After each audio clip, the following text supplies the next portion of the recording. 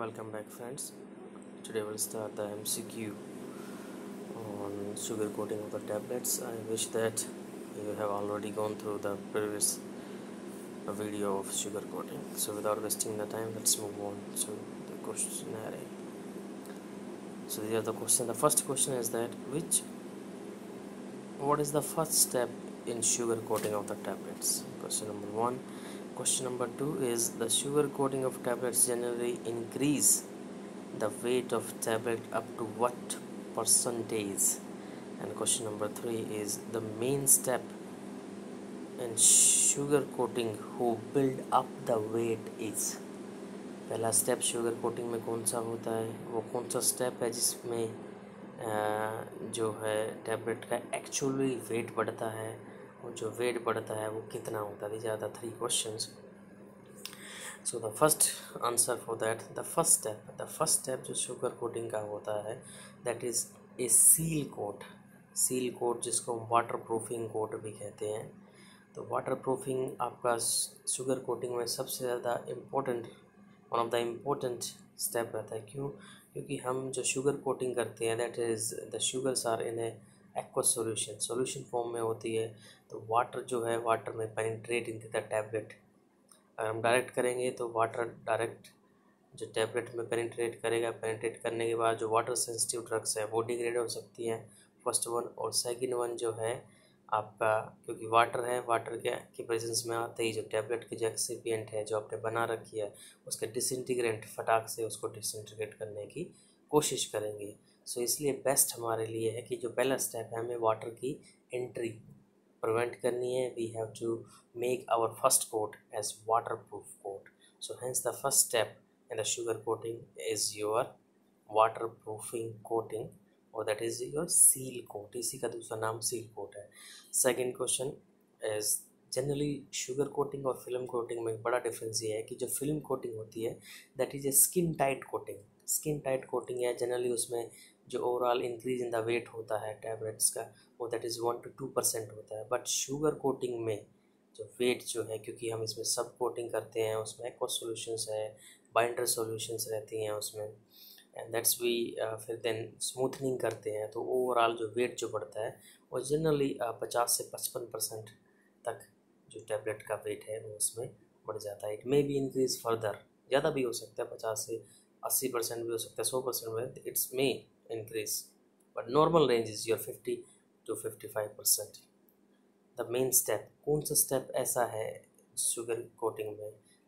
Sugar coating के generally 4 step है. One is seal coating, सब coating, syrup coating and the polishing. And so जो इनमें से वो कौन सा स्टेप है जिसके कारण एक्चुअल में जो वेट बिल्डअप होता है, सो दैट इज़ योर सब कोटिंग सॉल्यूशन. क्योंकि सब कोटिंग सॉल्यूशन है उसके अंदर हम aqueous solution with binder sucrose use करते हैं.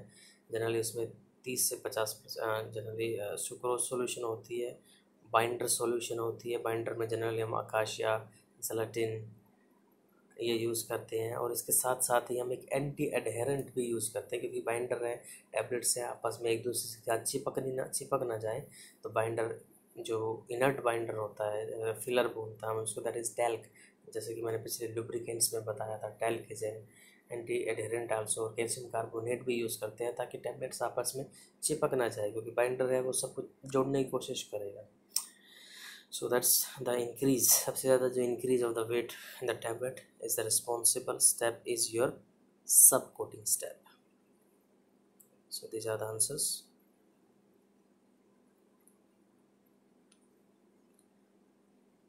So next we move to the another question. Question number 4, 5 and 6. Question number 4 says that the step of sugar coating which is involved in rounding of the edges, very important. Mostly जैसे कि आपने James देखी हैं और बहुत से sugar coated tablets होते हैं, वो उनकी शेप जो होती है कन्वेक्स होती है, और जो एजेस जो होते हैं बिल्कुल राउंड होते हैं, स्मूथ होते हैं. तो उसके वो जो राउंडिंग ऑफ एजेस में कौन सा स्टेप इन्वॉल्व होता है? Question number 5 is your the colourants. जो कि different colour, sugar coated colour की खास बात ये होती है they are coloured in nature, रंग बिरंगी होती है. कोई रेड कलर की, कोई ग्रीन कलर, कोई येलो. जैसे आप शुगर कोटिंग का एग्ज़ाम आते ही पॉइंट आते ही आपको वो जेम्स अपने दिमाग में आप डाल लो, क्योंकि जेम्स बचपन में या सभी ने खाई होती है. These are the sugar coated tablets. But वो क्या है कि बस बहुत चिल्ड्रंस के लिए इसमें आगे आगे एक्टिव इंग्रेडिएंट्स भी डाला जाता है। तो जो कलर जो होता है वो कौन से स्टेप में शुगर कोटिंग के डाला जाता है। And the question number 6 is which of the following is not a component of सब coating.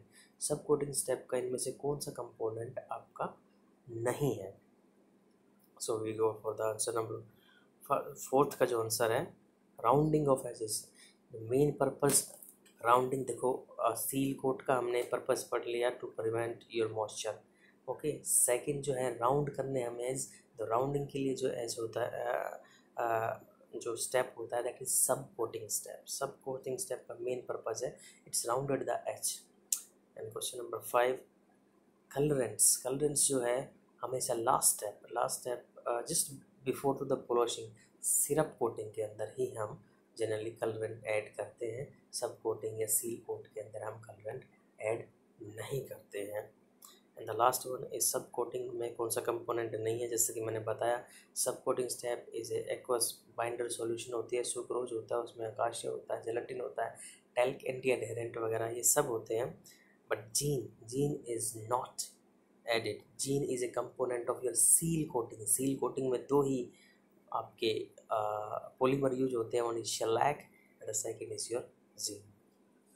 So these are the answers for these questions. Okay, next, which of the following are used as a sealant in sugar coating? Sugar coating के अंदर जो sealant use करते हैं, जो water proofing substance जो use करते हैं वो कौन से होते हैं। HPMC, hydroxy propyl methyl cellulose वगैरह है। क्वेश्चन नंबर 8 जो है एक बार क्वेश्चन रीड कर लेते हैं, then we move to the explanation and the answers. Which of the following is a resin. इनमें से रेजिन जो पॉलीमर जो दिए गए हैं इनमें से रेजिन कौन सा है। एंड 9 इज कौन सा प्रोटीन है। प्रोटीन बेस्ड पॉलीमर कौन सा है, रेजिन बेस्ड पॉलीमर कौन सा है, और सीलेंट जो यूज़ करते हैं इफेक्टिव सीलिंग एजेंट के लिए वो कौन कौन से हैं। So the answer is question number 7 का दो ही पॉलीमर है जो हम एज एन सीलेंट यूज़ करते हैं शुगर कोटिंग में। One it is resin that is shellac, the second is gene that is a protein. सो 8 और 9 आपस में लिंक्ड है। 8 मैंने बताया रेजिन कौन सा है, रेजिन क्या है आपका, शेलैक है। ये shellac is a resin, insects से आता है आपका ये। और क्वेश्चन नंबर 9 जो है प्रोटीन कौन सा है, that is a gene. Both are alcohol soluble.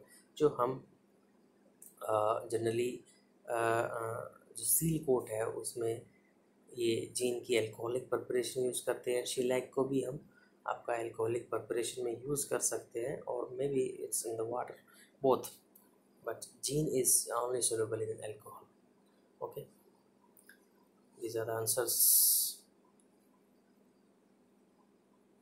for the next, move to the next section. That is sugar coating. Sugar solution is first added in which step of sugar coating। जो sugar coating हम sugar coating जो बात कर रहे हैं तो actual में जो शुगर जो है वो कौन से स्टेप में ऐड होती है। Okay, question number 11 is which step is also called as smoothening in sugar coating of tablets. कौन सा स्टेप जो है वो स्मूदनिंग के नाम से जाना जाता है। And question number 12 is which of the following is used for polishing of sugar coating. कौन सा स्टेप जो है, कौन सा सब्सटेंस जो है जो शुगर कोटिंग में पॉलिशिंग के लिए ऐड किया जाता है। सो फर्स्ट वन शुगर सबसे पहले किस स्टेप में ऐड करते हैं, यस इट्स ए सब कोटिंग स्टेप, क्योंकि सब कोटिंग स्टेप में आपकी सुक्रोज जो है वो एक्वस सॉल्यूशन होती है बाइंडर के साथ। ओके, और जो स्मूदनिंग जो स्टेप होता है, जो शुगर कोटिंग स्टेप होता है उसमें बस बाइंडर नहीं होता है, वो यूज सिंपल एक्वस सॉल्यूशंस, उसमें से बाइंडर निकाल दोगे तो आपका वो स्मूदनिंग स्टेप हो जाता है, और विद बाइंडर कर रहे हो तो आपका वो कोट सब कोटिंग हो जाता है। Without binder it is your syrup coating, and with binder is your सब कोटिंग स्टेप। इम्परफेक्शन स्मूदनिंग कर रहे हैं हम, जो कि थोड़ा बहुत देखो सब coating mostly round of the edges कर देते हैं, लेकिन फिर भी समटाइम थोड़ा बहुत जो रह जाता है उसको टू फिल इम्परफेक्शन या फिर परफेक्टली स्मूदनिंग के लिए हम जो स्टेप है that is a sugar coating, syrup coating step A the answer for that. और पॉलिशिंग आपने देखी होगी, सब एकदम शाइन मारती है जितने भी शुगर कोटिंग टैबलेट्स होते हैं। जो पॉलिशिंग के लिए आपका मोस्टली कार्नोबा वैक्स और बीज वैक्स आपका इसमें यूज होता है. So these are the answers. Next we move to the next, the true or false statement. आपको true और false statement इसमें बताइए कौन सा statement true है या false है. That is related to the sugar coating tablets. It requires skilled person. Yes. Film sugar coating में स्किल्ड पर्सन की रिक्वायरमेंट रहती है. shellac is also a entry coating. Yes, shellac is also used as an entry. Shellac coating is also a entry coating. Subcoating step contains anti-adherent talc, calcium carbonate and additive solution. Yes, ये मैं आपको पहले discuss करता हूँ. shellac may lead to disintegration of time is a right statement. Yes, every statement mentioned here is true statements. So thank you very much. I hope you enjoyed the video. Thank you. Thanks a lot.